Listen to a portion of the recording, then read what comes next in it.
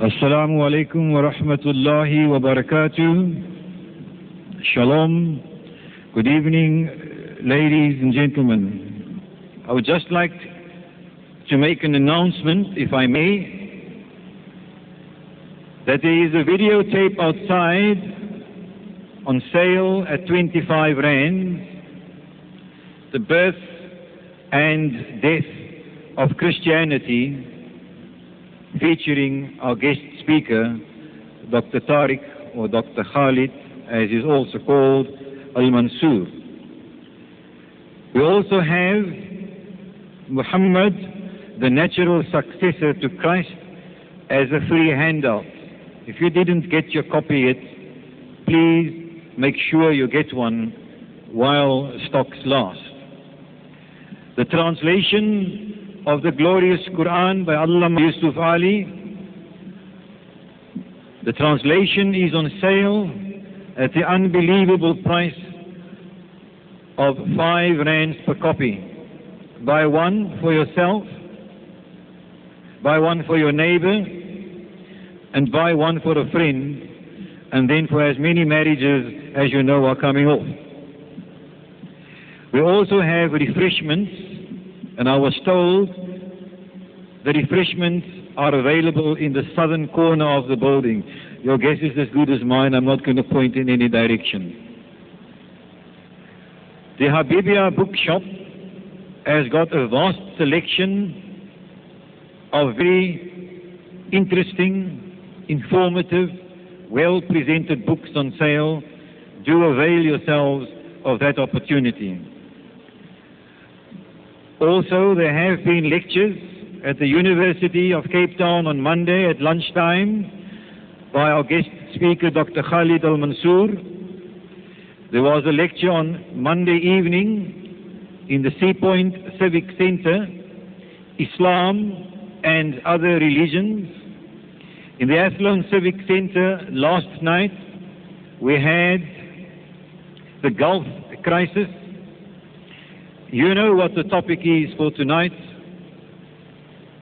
Islam, Christianity, or communism, which one holds the solution to the problems of South Africa? Tomorrow evening in Westridge Civic Center, Dr. Khalid will again be on duty, and he will address the topic, Africa, the sleeping giant.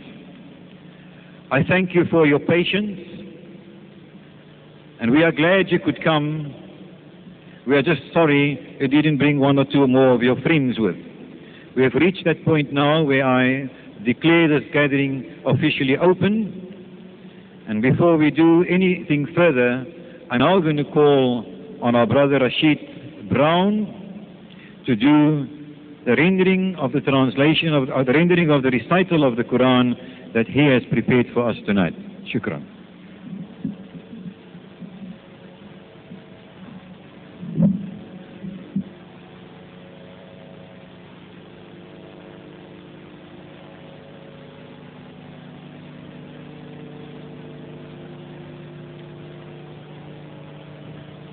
أعوذ بالله من الشيطان الرجيم.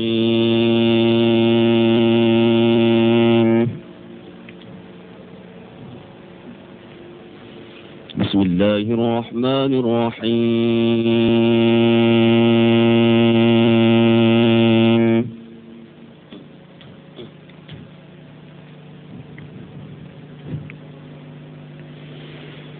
يا أيها الذين آمنوا اتقوا الله ولتنظر نفس ما قدمت لغد واتقوا الله إن الله خبير بما تعملون.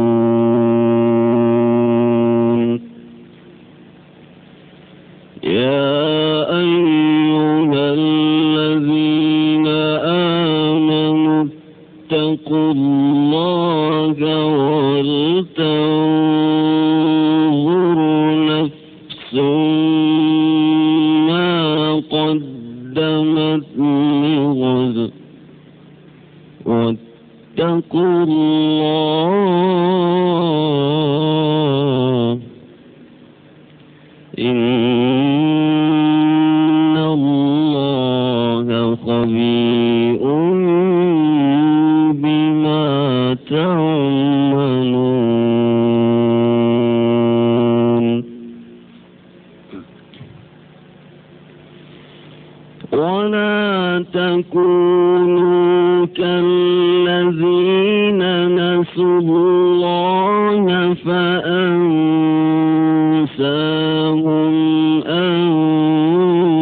أنفسهم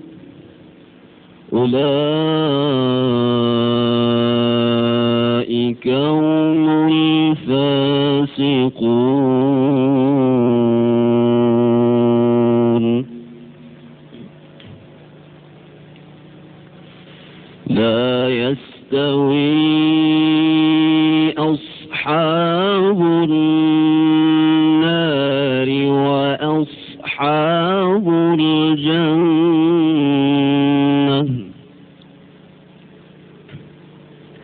أصحاب الجنة هم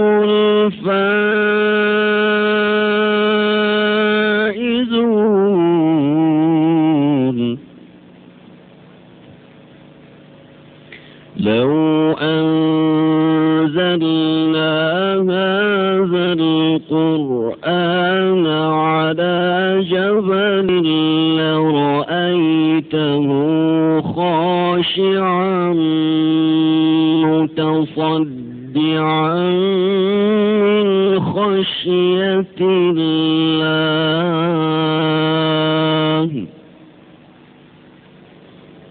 وتلك الأمثال نضربها للناس لعلهم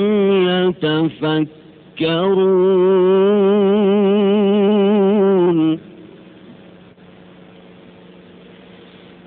لو أنزلنا هذا القرآن على جبل لرأيته خاشعا متصدعا من خشية الله وتلك الأمثال نضربها للناس لعلهم يتفكرون لو أنزلنا هذا القرآن على جبل لرأيته خاشعا متصدعا من خشية الله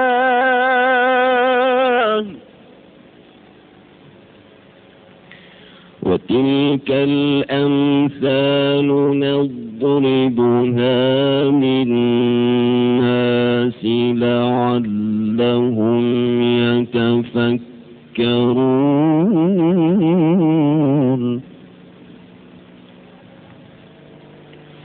بسم الله الرحمن الرحيم اقرأ باسم ربك الذي خلق الإنسان من علق اقرأ وربك الأكرم الذي علم بالقلم علم الإنسان ما لم يعلم بسم الله الرحمن الرحيم اقرأ باسم ربك الذي خلق خلق الإنسان من علق اقرأ وربك الأكرم الذي علم بالقلم علم الإنسان ما لم يعلم كلا إن الإنسان ليطغى أن رآه استغنى إن إلى ربك الرجعى أرأيت الذي ينهى عبدا إذا صلى أرأيت إن كان على الهدى أو أمر بالتقوى أرأيت إن كذب وتولى ألم يعلم بأن الله يرى صدق الله العظيم.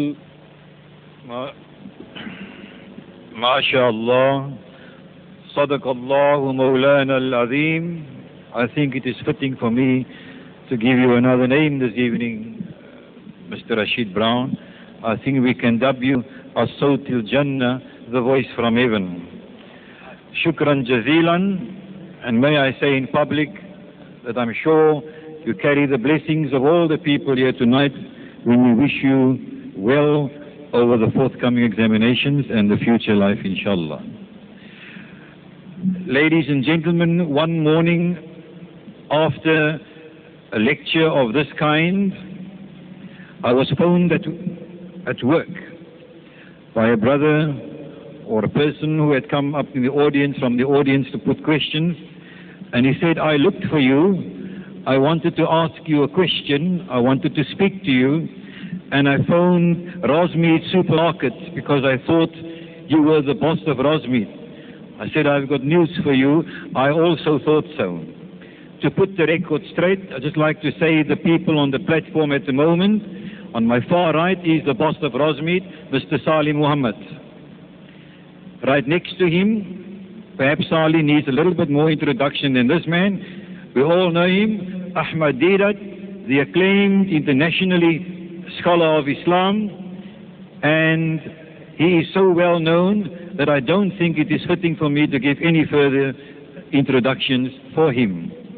On my left, we have our guest speaker for the evening, Dr. Khalid Al-Mansour.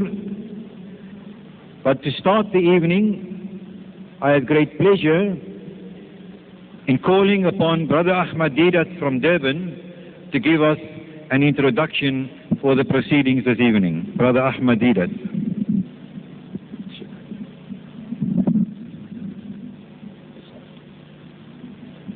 أعوذ بالله من الشيطان الرجيم بسم الله الرحمن الرحيم ألف لام ميم ذلك الكتاب لا ريب فيه هدى للمتقين الذين يؤمنون بالغيب ويقيمون الصلاة ومما رزقناهم ينفقون صدق الله مولانا العظيم. Mr. Chairman and my dear brethren, I have been asked again and again during the course of Dr. Khalid Al-Mansour's lecture tour, how did I come to meet the man? This jewel, how did I happen to capture it? And I find the answer in the Holy Qur'an. Allah Badi Ta'ala has set a law. The law is So وَلِكُلٍّ وِجْهَةٌ هُوَ مُوَلِّيهَا. Everyone has a goal, a destination, a manzil maqsood towards which is being driven. Everyone.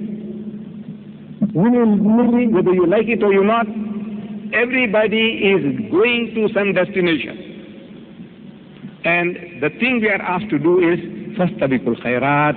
So compete with one another in good works, and Allah will bring you all together, wheresoever ye may be. This is His law. One Friday morning, about 2 months ago,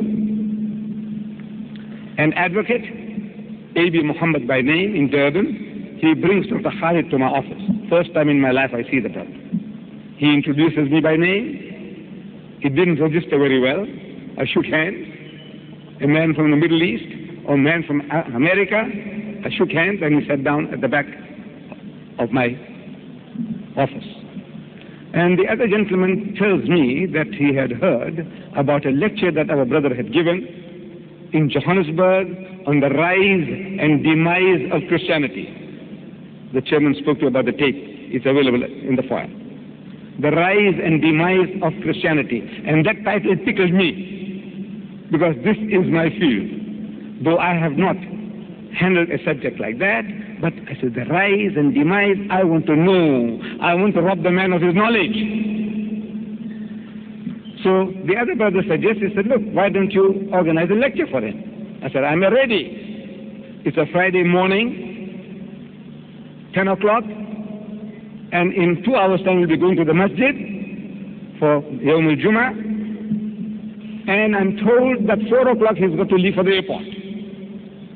Can you imagine what he's being asked? Arrange a lecture, but there's hardly any time. I said, right, you must rob the man. And Islam allows you that, robbing people of the knowledge. So I said, right, 2 o'clock. The doctor was ever ready. This is it. You must be prepared to share your talents. And in the ayah I read to you from Surah Al-Baqarah, chapter 2, the last phrase, وَمِمَّا رَزَقْنَاهُمْ يُنْفِقُونَ, and who spend out of what we have provided for them. Anything, everything Allah has given you, we have to use each and every one of these gifts of Allah, talents, whether it be wealth, whether it be health, whether it be whatever talents, art, whatever you have got, strength, every aspect of your being you have to use for ourselves in moderation and to share with others. And the brother was ever ready. Same thing, our Qari this evening. Same lifestyle. At a minute's notice, he said, look, I want you to say, right. He's prepared to share his talents.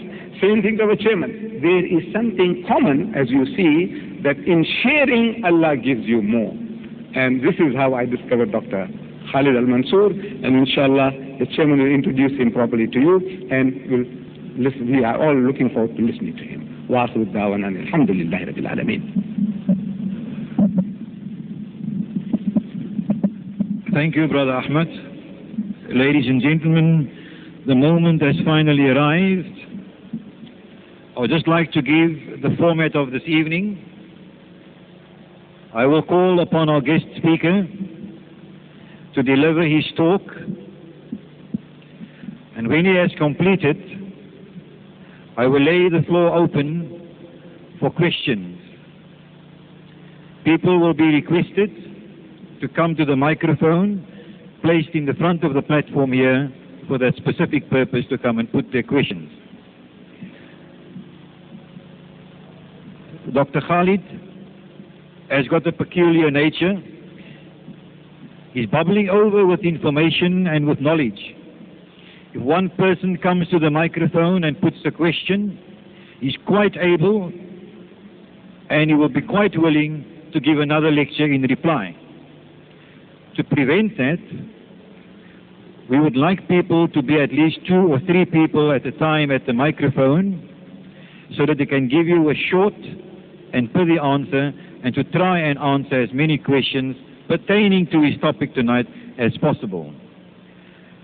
Now, I only met Dr. Khalid, for which I was very privileged, on Monday evening for the first time. I've heard him from the stage, and I've sat with him after the evening's deliberations at the home of Salih Muhammad, and I learned to know more about the man. Dr. Khalid probably has a string of recognition titles behind his name. He comes from California. He's not afraid to tell you, in case you can't see from there, that he's black. He is a businessman, he is a banker, and he's a trained lawyer. But I think, if we think in terms of titles, the one that he perhaps likes to claim to be the most melodious for him is that he is simply a Muslim activist.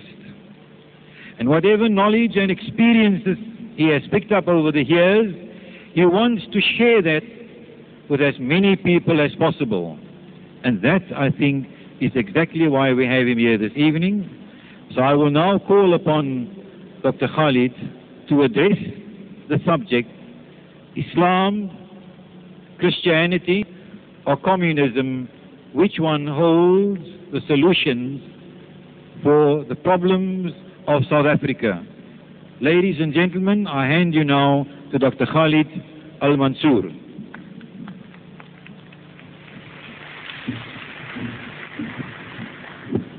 Bismillah ar-Rahman ar-Rahim. Assalamu alaikum rahmatullahi wa barakatuh. Brothers and sisters and ladies and gentlemen, distinguished guests at the speaker's table, it would be very difficult for me to convey to you how happy and proud I am to be here with you this evening. There are a number of reasons why I'm so happy to be with you, among which are, it was not long ago, approximately 300 years ago, from that date into the millions of years, our ancestors walked together on this great continent. And to be back among you, my people, is a joy and a delight. I cannot tell you how many African Americans have died with the hope that one day we would all be reunited.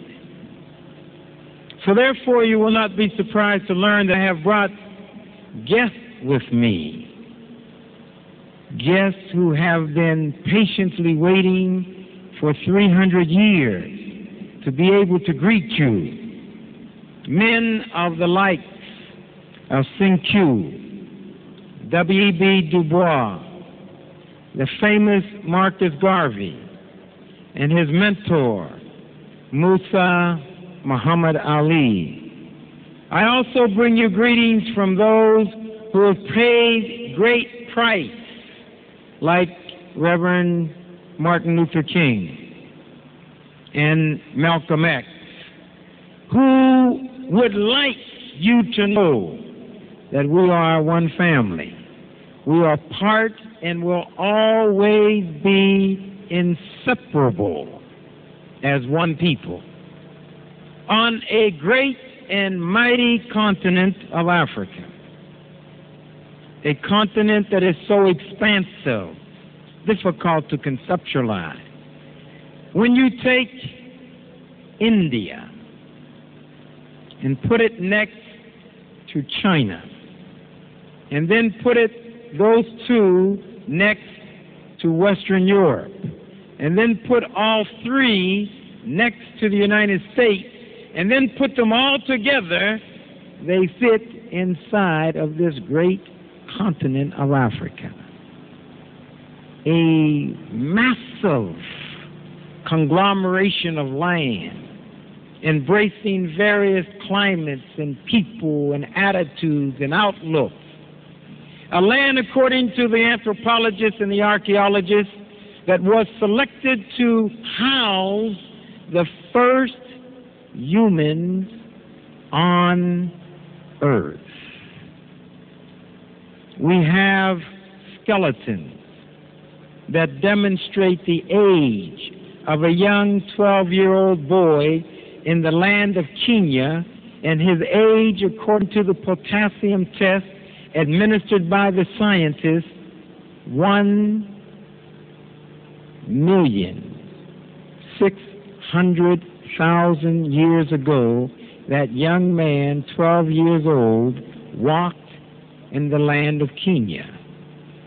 Looking closer to home, we have learned that in the country of Zaire, they found artifacts made by man.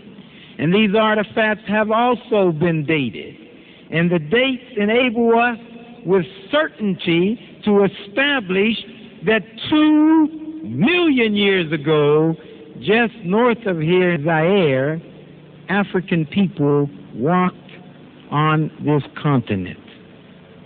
But ladies and gentlemen, though 2 million is a long time, I have saved some of the most exciting news to last. In this very country, in the Transvaal, they have discovered artifacts made by man, and they have been dated, and the date has been established as 3 million years ago. Humans were carving stone in order to survive. So you can appreciate my joy of just being in a massive continent that Allah has seen fit to bless with human life and animal life and plant life and seas and rivers and mountains and lakes, a great continent. But perhaps greater than the physical surroundings is the proof by the linguists, the archaeologists, the anthropologists, my brothers and my sisters, proof that we were there from the beginning. From the beginning, we were part and parcel of the creation.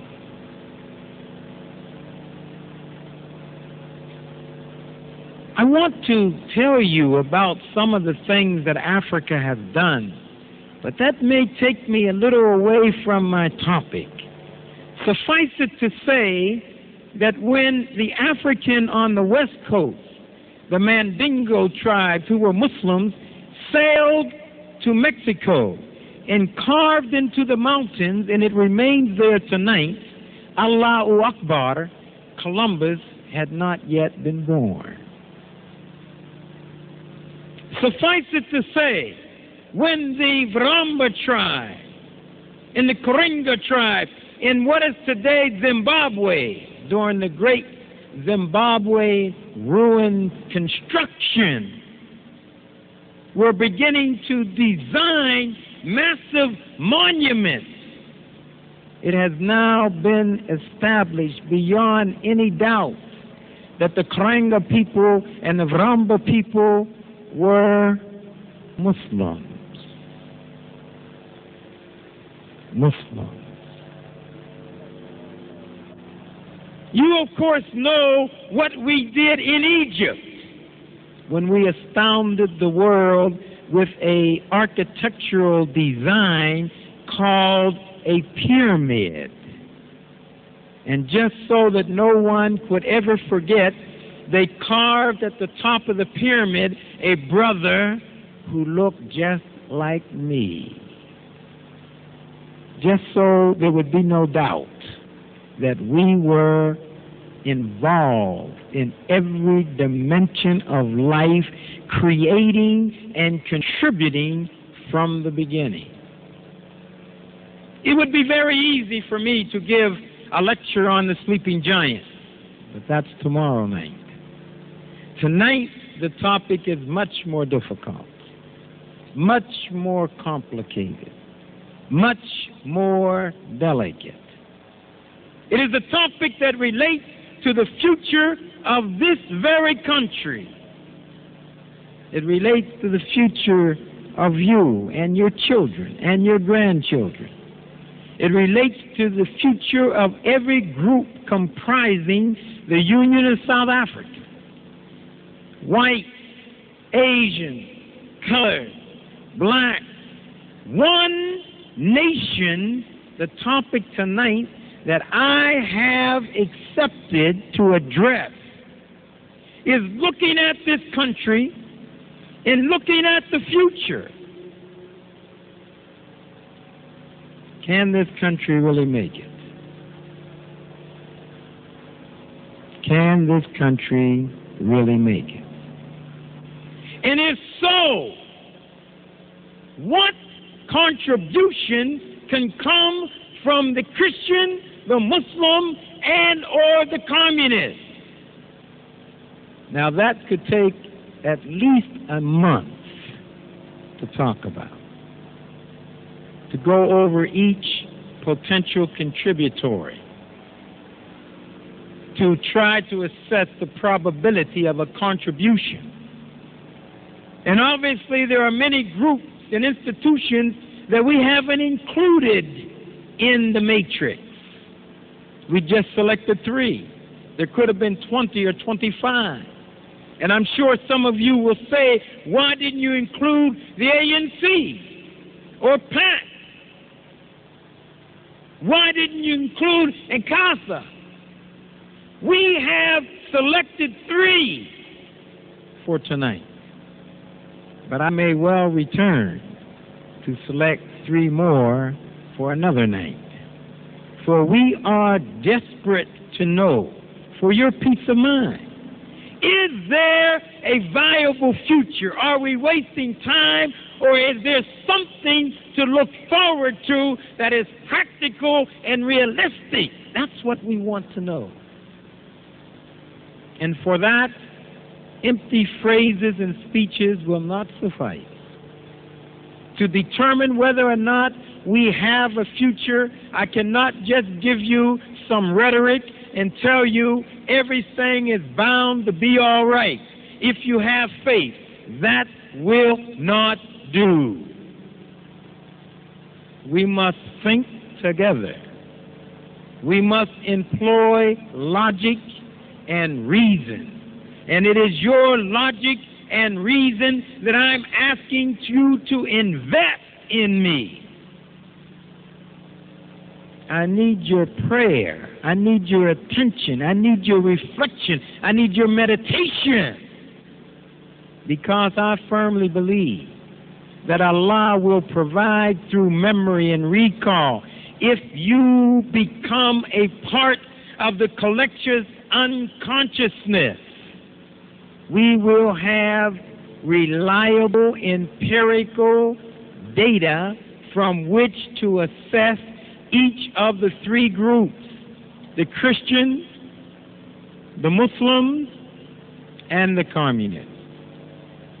I must tell you at the onstart that in approaching this topic, I have no intention of trying to flatter the Muslim or to bash the Christian or to scold the communists.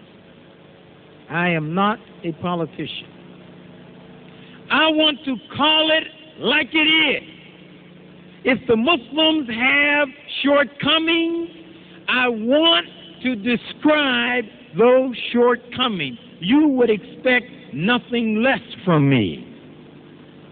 If the Christians have shortcomings, I want to describe those shortcomings. The same holds true for the communists. The purpose is not to criticize. The purpose is to evaluate what we can expect from these 3 groups. And therefore, I want you to know that I will begin with a brief outline of the problem. Of course, you realize, like I do, one could discuss and describe and quantify the problems of South Africa for the next 3 months non-stop. You have heard the problem so many times. I did not travel thousands of miles from America with Brother W.B. Du Bois and Marcus Garvey and Malcolm X just to repeat something you already know. I am describing briefly the problem only to form a context, and then I want to move quickly to solutions. I have 6 brief categories of problems, and then 6 categories of solutions, because that will give us hope or it will make us despondent. And I am going to tell it just like it is. If I don't believe there's any hope, I will tell you. For logical reasons, I think you are wasting time. There is no hope. Let me go find some other place for you to live. I will not abandon you, and I will not leave you. Neither will I deceive you.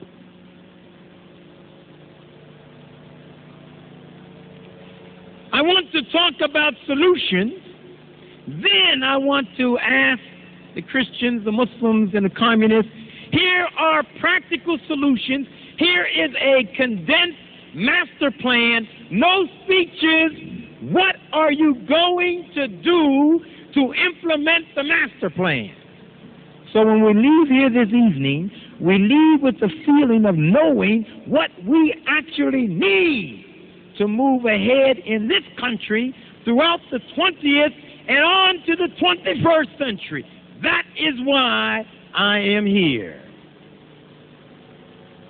What problems then are we going to try to solve? We have arbitrarily selected 6 categories.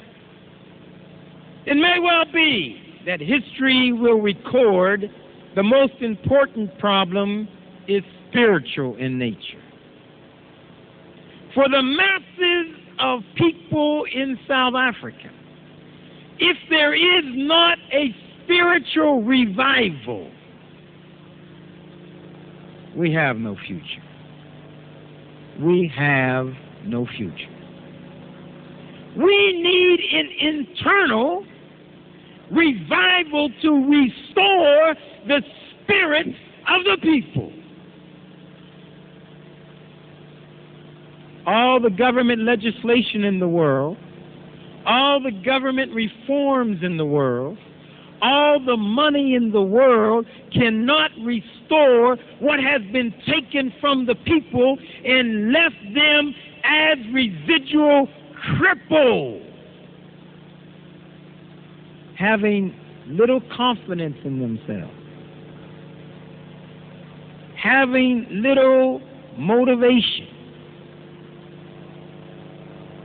plagued with alcoholism, plagued with indifference, passivity, lacking in energy and direction. Unless we can rebuild the spirit of this great nation, we have no future. There will surely be a bloodbath as the East followeth the West. It is the people who must believe in their future. And my people in this country, numbering some 30 million, have been robbed of a balanced equilibrium within their personality, and it must be restored. That is the spiritual problem we must face. Educationally, we need a mass education program. From the cradle to the grave, education and knowledge must be the key to the morning and the gate to the evening. We must love and crave knowledge in order for this country to be able to establish an infrastructure to support social and economic development. We must have a revision in the curriculum so we know what courses to study. Many students are at the university pursuing courses that have no relevance to the 21st century. When they graduate, they will be looking and searching for employment. Many will be frustrated and they will feel deceived because there will be few jobs in the areas they have majored. We have to know what to study to be prepared for the 21st century. Just being in college or in high school is not enough.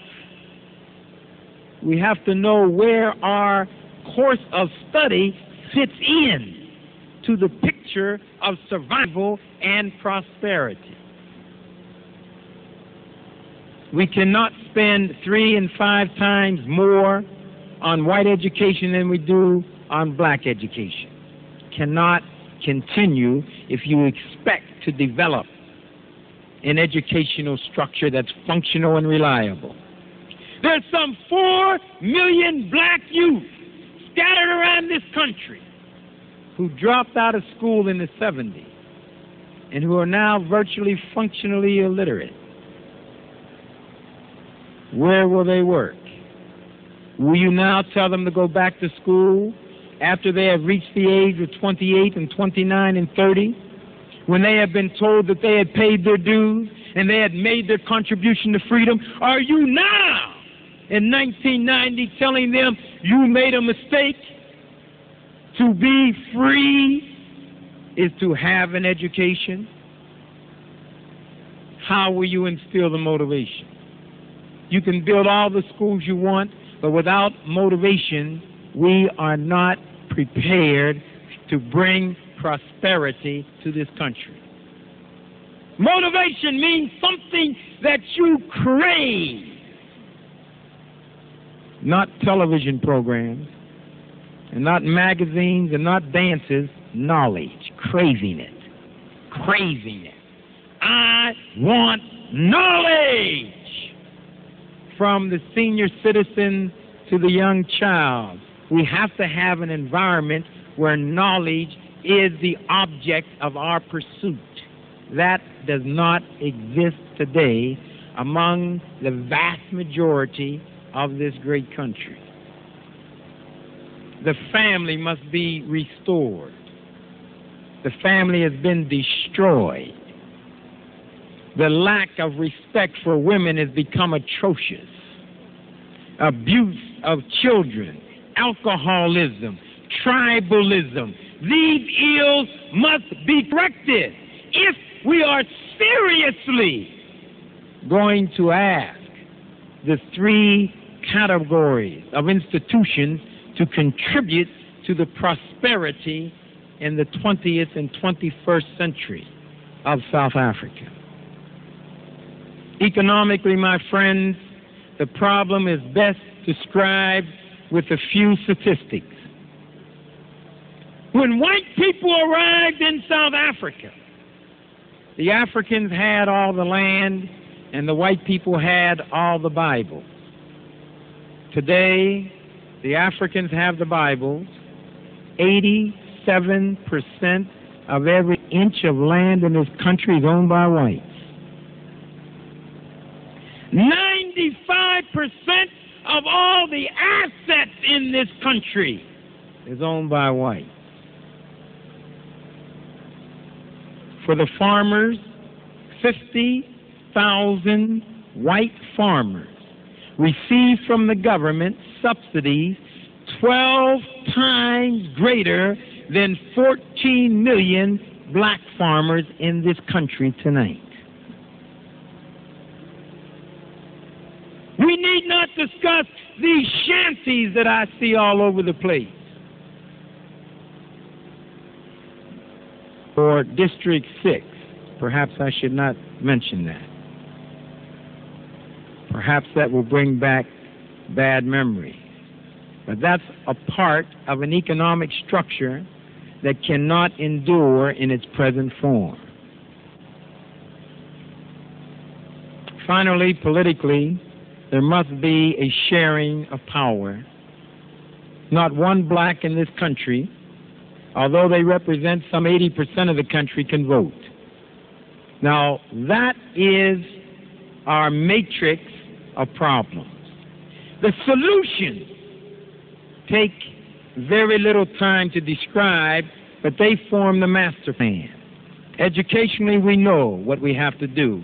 Mass education, signs on the businesses, on the telephone poles, all through the homeland. Education! Education, education. We have to have it or we have no future. Spiritually, we have to restore the respect for the people, for themselves and their community. That also can be done, but it cannot be done if the people do not know their history. They have been taught that they have never done anything in this world, that people of African descent are inferior. They have been taught that Africans will never be able to do anything, that they must always look to white people. They have been taught that God is white, Jesus is white, Mary is white, Moses is white, and everyone in the Bible is white, and this has been beaten into them year after year after year. It has robbed them of their sense of balance. We must not lie, we must not distort, but we must tell the truth. We must tell our brothers in Africa the kind of civilization they had in this country before the Dutch came in 1652. We know about that because of the writings of Mr. Jan van Veach. We know. We know from the diaries of shipwrecked seamen right off the Cape and Natal, the Chief Nisi boat. The men stayed in the interior for about 6 years, and they described the life of the African people. The people in Africa need to know that because it will restore in them a sense of future. The African people, according to the sailors, were not shiftless, were not lazy, were not alcoholics before the Dutch came. We need to go back and teach about the blast furnace. It's only 1,000 miles in the interior that the Soho tribe used to make copper. They made a blast furnace over 2,000 years ago. Over 2,000 years ago. A blast furnace, and the temperature was raised to 1,000 degrees Fahrenheit. That is what the sea sailors said. They described it. They talked about the knives and the spears that the African people made. Subsequently, they were taught they'd done nothing. We need to go back to Egypt and go back to Zimbabwe and go back to the Mandingos and go all the way to Mexico and see the Aztecs to get the real history of our people so that we rebuild the personality of all the people in this country. And while we're rebuilding the masses of black, we need to rebuild the colored and the Asian. Because the colored came here historically from great nations. And those nations are today rising. Indonesia and Malaysia.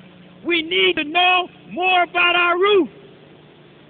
You think that's not necessary? Why is the clerk in Holland?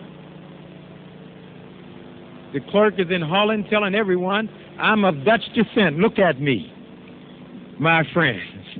We are all related. If he can go to Holland to reclaim his blood, it is time for us to be reunited with Sri Lanka and Indonesia and Malaysia, because that blood is in us. And we, I'm sure, are proud of that. Ladies and gentlemen, economically, we know what we have to do. We need manufacturing. We need self-sufficiency in agriculture. You cannot make it if you don't feed yourself. We need vocational training so that we have an educated labor force to be able to move into the 21st century. We need to reform the structure, and we need to get rid of the view that we don't have any ability. We need some businessmen. We need to expand that business sphere like the Japanese, so that people begin to recognize and realize that we are not beggars. We must get rid, once and for all, of the mentality that we are beggars. Either begging the World Bank, or begging the International Monetary Fund, or begging the Arabs in the Middle East, or begging the United States, or begging Europe. We cannot sustain our pride if we have been reduced to beggars. It is now time for us to rise up and take our place among the economic giants of the world. It can be done. And that's what we're going to ask the Christians and the Muslims and the communists. What is your program? We want 2 million jobs in the next 18 months. We want each of these groups to tell us what they're going to do. According to the World Bank, 3 million jobs a year must be open in this country just to keep abreast of the population development. 3 million jobs. Now that's what we want to know. No political speeches. If you listen to the politicians, they will tell you, well, we're going to integrate the processes that balance inflation underneath supply and demand over elasticity so that we may have hope. It's nonsense. Nonsense. All we want to know from all the politicians, stop the nonsense. How are you going to open up 2 million jobs in the next 18 months? Give us the specifics. We may not be intelligent enough to lead the country, but we are intelligent enough to ask where we are being led. Specifics. If you let these politicians stay up in the clouds with a lot of fancy rhetoric, it'll end in a bloodbath. Get down to the nitty-gritty. 2 million jobs. Self-sufficiency in agriculture. How are you going to do it? When are you going to do it? What can we expect in the next 5 years? A detailed plan, and we want to keep you to the plan. Mass education. Using entertainers to proclaim the message in every mosque, in every church. Education. These are practical solutions to practical problems.